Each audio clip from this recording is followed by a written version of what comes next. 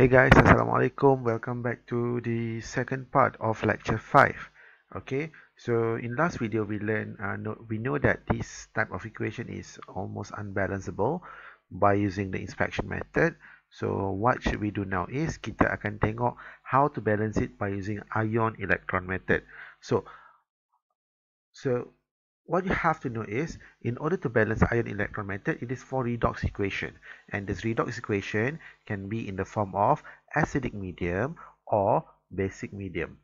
Okay, ada dua jenis medium. Dan untuk balance redox equation ni, there are two main step. The first one, kita akan balance half equation of the oxidation and reduction, and the second one, we will combine both equation to form a redox equation. Okay, so the general step in balancing redox equation based on acidic medium are, the first one kita akan divide dia, bahagikan kepada dua, oxidation and reduction. The second one kita akan balance each equation, and then kita akan darab dia dengan satu integer untuk samakan bilangan elektron for both half equation. Okay, and then kita akan combine balik by cancelling the species at the opposite side of the equation, and then kita akan check bilangan atom and bilangan charge for both side adalah balance. Okay, untuk buat soalan macam ni tak patut bercakap saja. What we have to do is kita kena tengok terus example dia. So have a look at this first example. We were given an equation of Fe2 plus jadi Fe3 plus. Okay, and then MnO4 minus jadi Mn2 plus. So we know that this is a redox equation, and in order for us to balance this redox equation, the first thing that you have to do is you have to divide it into two equation. How to do it?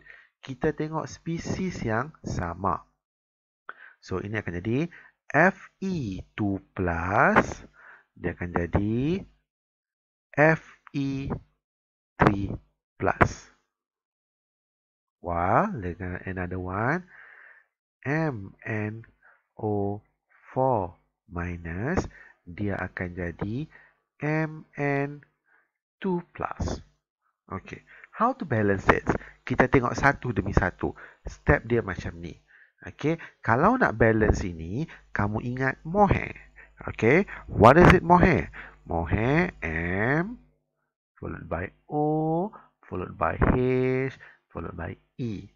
M stand for metal. Okay, kita tengok metal kita.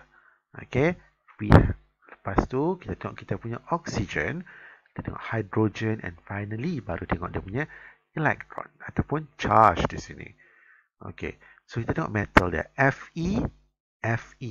Ignore the charge. Okay, Fe, Fe. Balance, tak perlu buat apa-apa.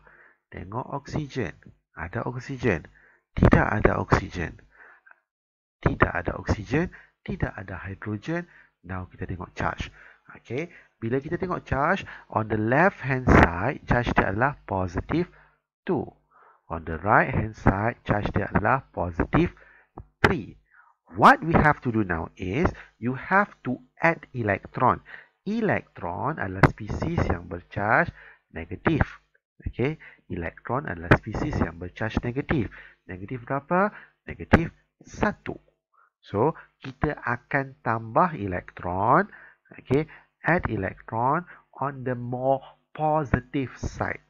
Okay, so kita akan add electron on more positive side. Okay, kita akan tambah elektron lebih pada bahagian yang lebih positif. Berapa banyak perlu tambah? Ikut sampai cukup. Okey, ini 2, ini 3. 3 nak jadi 2, kena tambah 1 elektron. 3 tolak 2 is 2. Now dia sudah balance. Have a look at another example. Okey, tengok yang equation yang kedua. Mn, metal. Bila metal dengan metal sama, tak perlu buat apa-apa. Now, you have a look. Sini ada oksigen, ada 4. Sini tak ada. Bila tak ada oksigen, kita akan tambah. Nak balance oksigen, kita akan tambah H2O. So, Setiap 1 mole of water ada 1 oksigen. So, kita akan tambah H2O. And then, ni ada 4 kan? So, tambah 4. Okay. Next, kita balance hydrogen. Bahagian kiri. Okay. Tidak ada hidrogen. Di sini ada 8 hidrogen. Bila you nak balancekan hidrogen, apa you perlu buat adalah you tambah H+. Okay. H+ adalah spesies yang bercharge positif 1. Ni ada 8. So, 8 H+. Now, apa yang kita perlu buat? Kita balance dia punya charge. Okay, check balik. Ini adalah negatif 1. Ini adalah positif 8. Ini adalah positif 2. Ini adalah kosong. Ini akan jadi positif 7.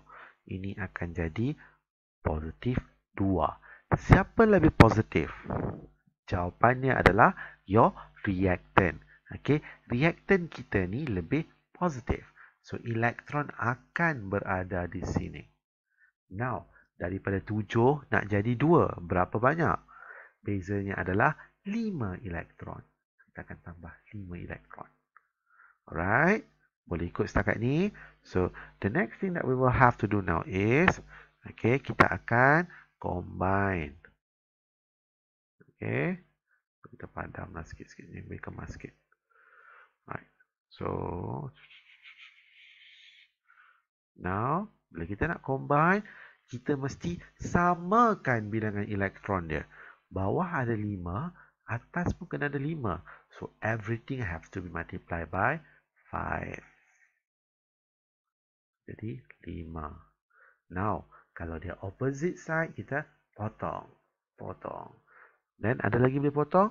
Tak ada kan? So, apa kita buat? Kita just tulis balik final answer dia, which is will be 5 Fe2 plus MnO4 minus plus 8H plus jadi 5 Fe3 plus Mn2 plus 4H2O.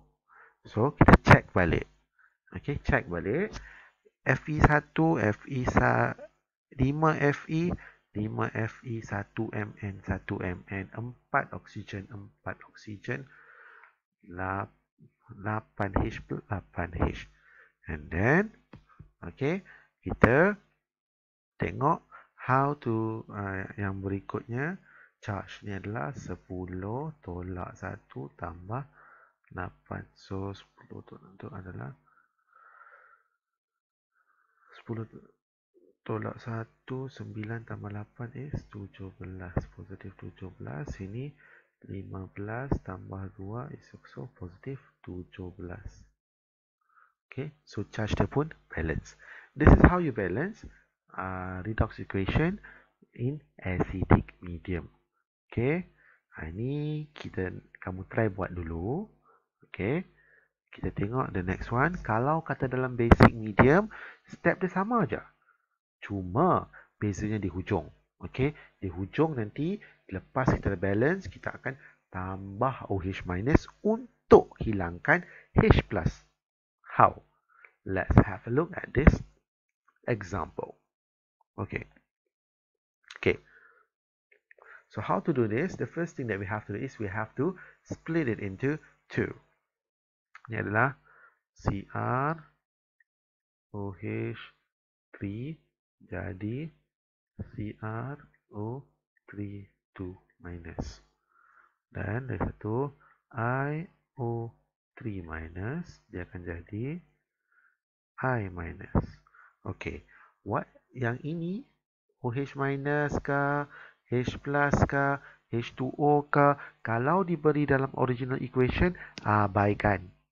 Okay, abaikan saja. Now, how to balance this? It is very easy. Senang aja cara dia. Okay, remember, masih lagi mohe. Okay, the first one, kita akan balance dia punya metal. Tengok, CR cantik, O3 cantik. So kita cuma tak ada hidrogen. Sini ada 3 hidrogen, sini tak ada hidrogen.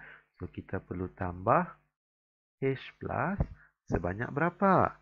Okay, kita perlu tambah sebanyak 3. Okay, so charge ini adalah 0, 3 tolak 2 is positif 1. So positif 1 tambah elektron. Settle di situ.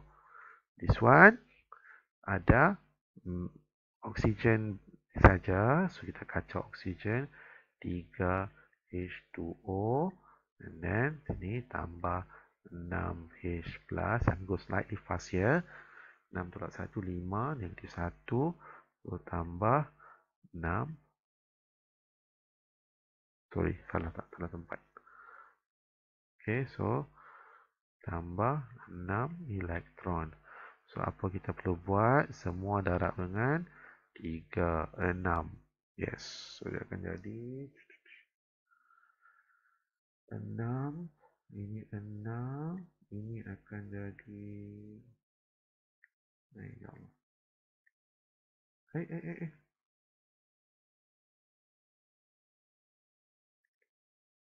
Dia akan jadi tambah 18 H+, jadi 6. Okay, so 6 elektron hilang. Okay, dan apa yang sama? Oh, ada 18 H plus dan 6 H plus. So 18 potong, ni tinggal 12. So now ditulis balik semua, you akan dapat 6 CrOH3. You akan dapat equation yang nampak macam ni. But since ini tak habis lagi, it is in basic medium. Apa yang kita perlu buat? Kita perlu hilangkan, okay, charge positif H plus ni. So since you ada 12 H plus, you akan tambah 12 OH minus di kiri dan kanan equation. 12 OH minus 12 H plus tambah 12 OH minus akan jadi ini 2 akan combine jadi 12 H2O. So dia akan jadi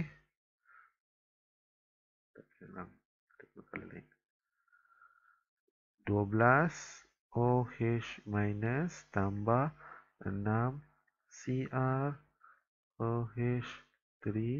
tambah IO3 negatif jadi 6 CrO3 negatif tambah I minus tambah 12 H2O tambah 3 H2O akan jadi 15 H2O. Then you just check. 12O tambah 3 is tambah 18 is 33. So 6 darab 3 18 tambah 15 is also 33. H ada 12, 18 is 30. So 15 darab 2 30. And then I ada 1. So 6 chromium, that's very good. So charge pun sudah balance. So this is how you balance ion electron method. Okay, so try to do several examples. Self-test 3 ni saya nak kamu buat untuk semua ini. Okay, that's all for today. Thank you.